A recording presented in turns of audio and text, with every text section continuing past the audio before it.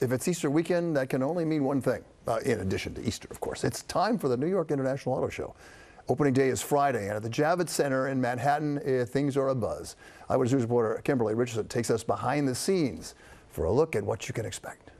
I see why I have on my seatbelt. I'd be through the windshield. Oh, buckle up, Buttercup. The perfect way to start the day, trying out this Drive As You Dare obstacle course at Camp Jeep with Lauren. We have two new obstacles for this year. This is called the Crevasse. It's actually modeled after one of the trails in Moab, super famous trail. It's one of 4 test tracks here at the legendary New York Auto Show, the first and largest event of its kind.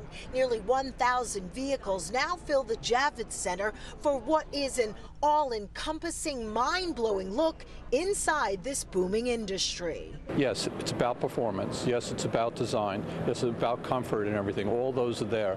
But it's also about what they're putting into these vehicles that is just so extraordinary. Possibly these beauties. They all belong to Oscar winner Robert Downey Jr. This is his mom's 1969 Mercedes. The 6 classics have been converted, are now eco-friendly and part of a national sweepstakes. Last year, on average, folks spent 5.5 hours strolling through the show. 70% of the people, roughly, are people that are what we call 12-month intenders.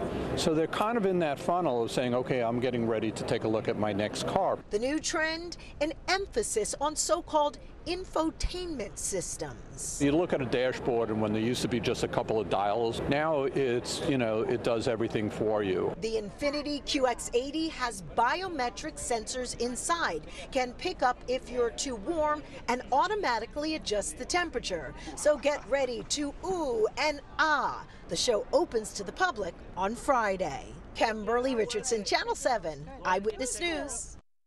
New York International Auto Show buzzing with the newest and hottest cars, and we're taking you on an electrifying ride to see it all. You can catch In the Fast Lane, this year hosted again by meteorologist Lee Goldberg, Brittany Bell also, and as well sports anchor Ryan Field, all having a blast because they love driving. Is this Saturday, 7 p.m. right here on Channel 7.